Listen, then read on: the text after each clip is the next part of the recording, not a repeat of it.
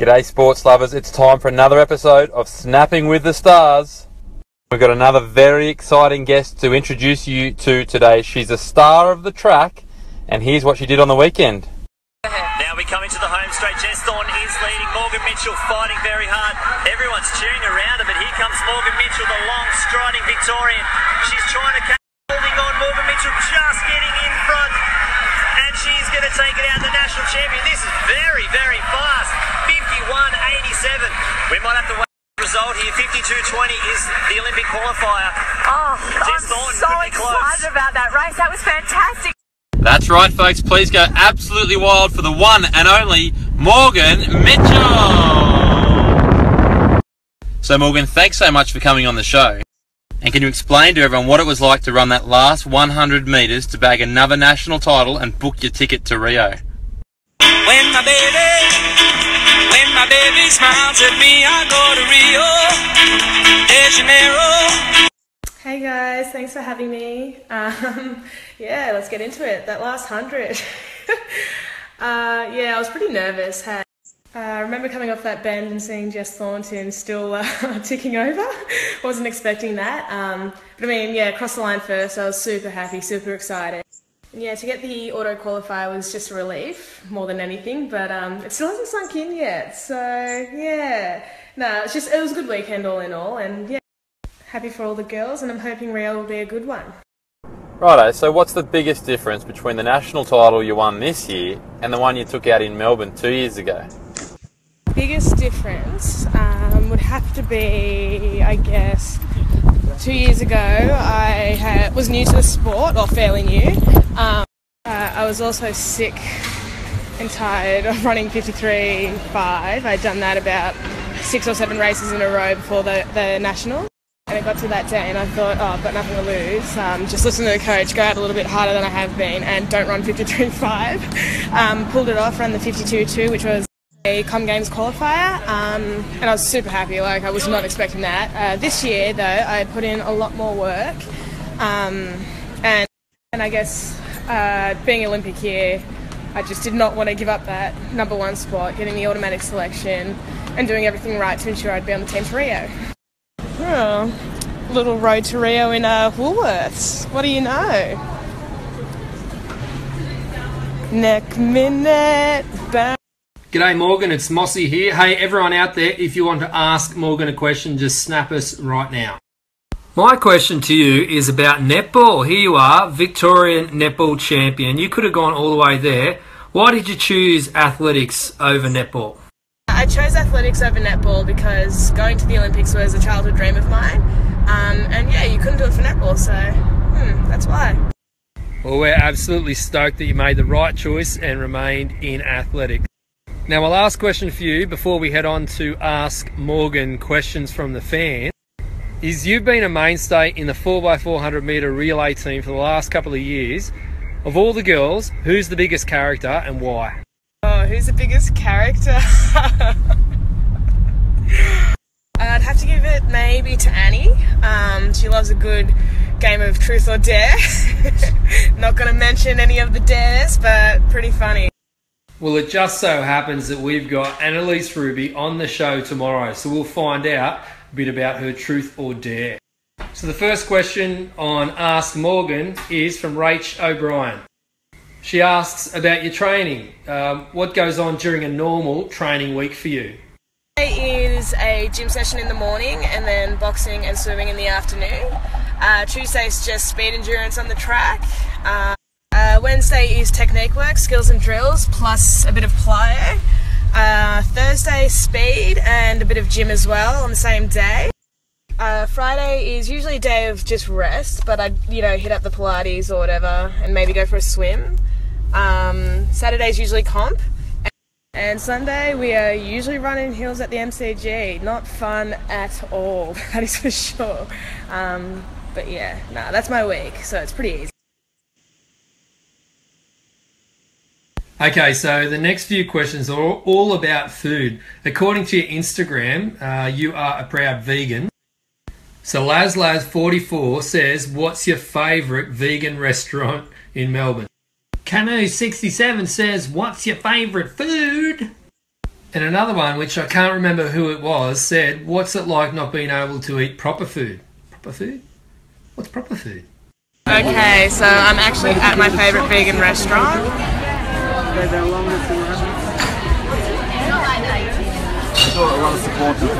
It is the one and only Veggie Bar. So good. They've got vegan and vegetarian options and gluten free as well.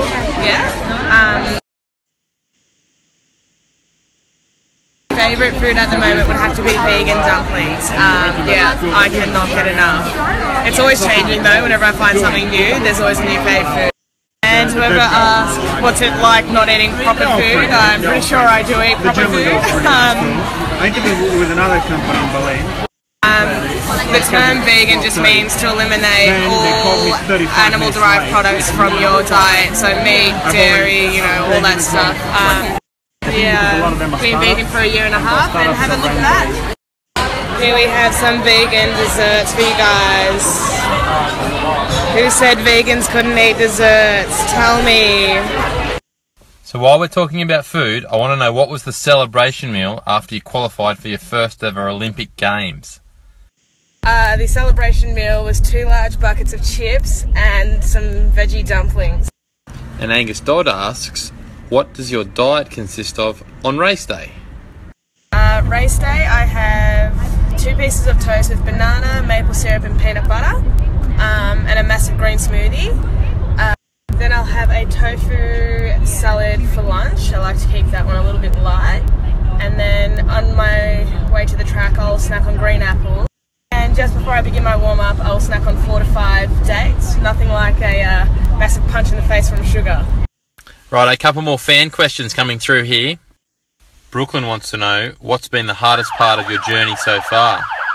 Hopefully not being chased by the cops. And Sydney wants to know, what's been your favourite race of your career so far? The hardest part of my journey sounds pretty silly, but it's probably sitting in traffic. Melbourne traffic is so bad.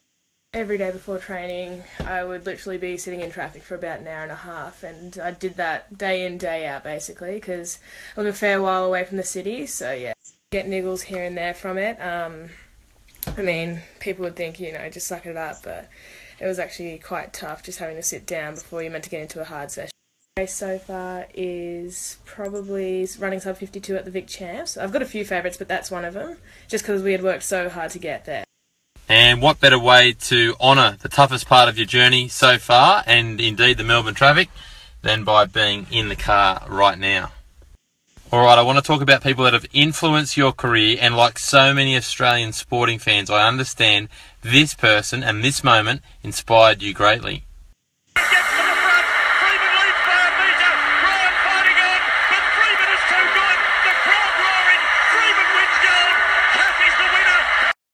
So if you can, tell us your memories of that moment, how much of an impact Cathy Freeman has been on your career as a 400 runner, and what it's been like to have Cathy Freeman as a mentor in recent times.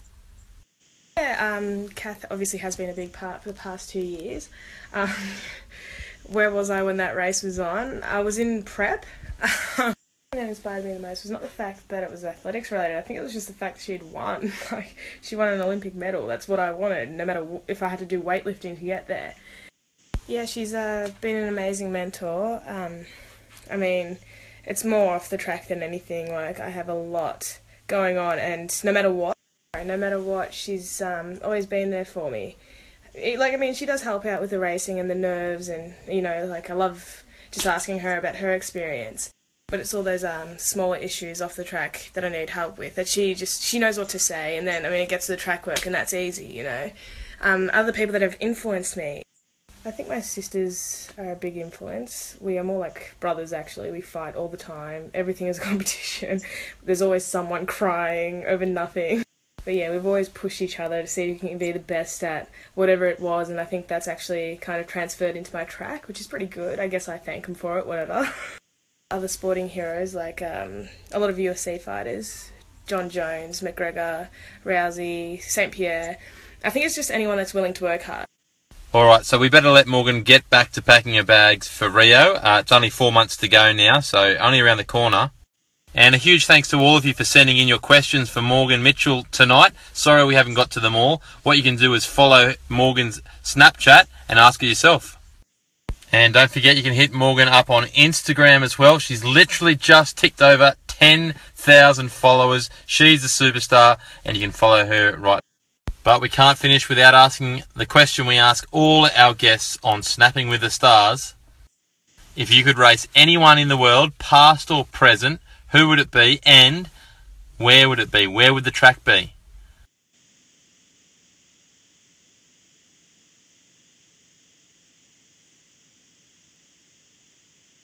It had to be a track athlete. I would actually have to go for DeBarber. 1500, that would be sick. Wouldn't mind going back to the Bahamas for that one. Thank you everyone for your questions, and thank you for supporting me so far. Mossy and Robbo, thanks for having me, and I'm hoping we can do this again sometime.